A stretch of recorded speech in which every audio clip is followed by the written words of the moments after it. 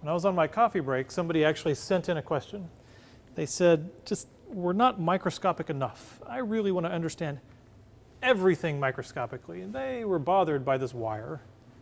What's really going on when you say there's no resistance, when we think of the wire as perfect? So let's look at a sort of a Drude model idea of what's going on. Let's draw a nice, good conducting wire section that then hits a resistive section and then back to a conducting wire. Right? So this is good wire, and this is resistor, and this is wire again. So we talked about it in the circuit. We said it flows no potential drop, meaning no loss of energy here, then all your losses here, and then no loss here. But let's think about what the charge carrier really is experiencing in its real life, okay, as it moves along. Okay. It's the same current flows all the way through, okay? So we have some current flowing through here, it's flowing through here, and it's flowing through here. And in this case, they have the same cross-sectional area, so they all have the same V drift.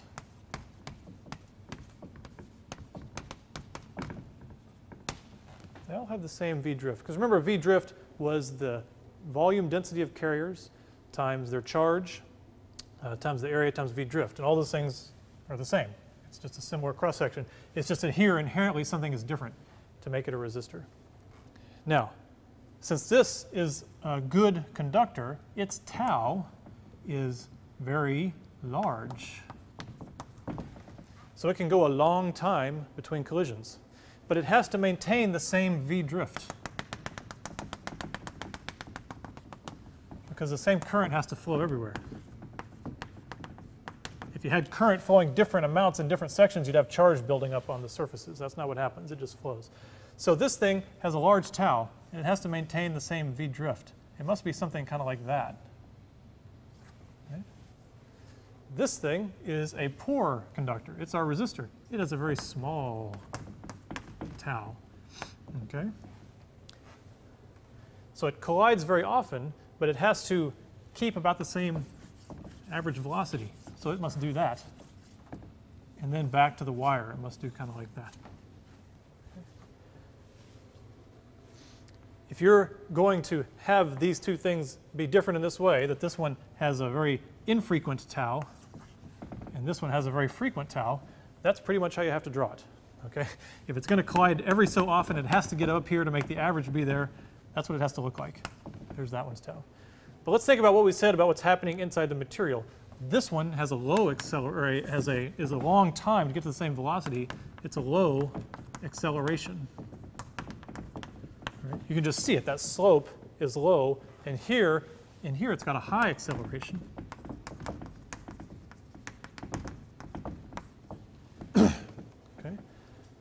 For the carrier to get up to that average velocity every time between these frequent collisions, it has to accelerate really hard, and then here we're back down to low. That acceleration comes from the field. What that means is here you have a low E field. And here you got to have a high E field. Because that's what sets. Remember, this is QE over M. Q is the charge, M is the mass. Those are constant. It's the electric field that's changing.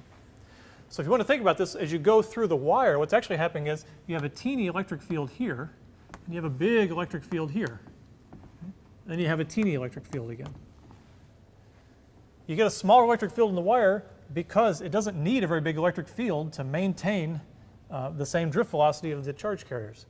Because they hardly ever collide, just a little bit of electric field accelerates them really fast, and you don't need a big electric field. Small electric field means what? It means a small potential difference. So if you have these equally linked spaces and you're trying to make different fields, they have the same distance, so this would need a lot more potential drop than this one. And that's why we say the potential stays basically constant through these wires. And then all your potential drop is here, and then the potential stays pretty much constant in this wire. So if you want to think of it in terms of Drude, you can think that, well, basically, you don't need a big potential drop because you don't need a big E field because the collisions are pretty infrequent. You don't necessarily need this to understand a circuit, but you can really go that far to really understand microscopically what's happening in these circuits.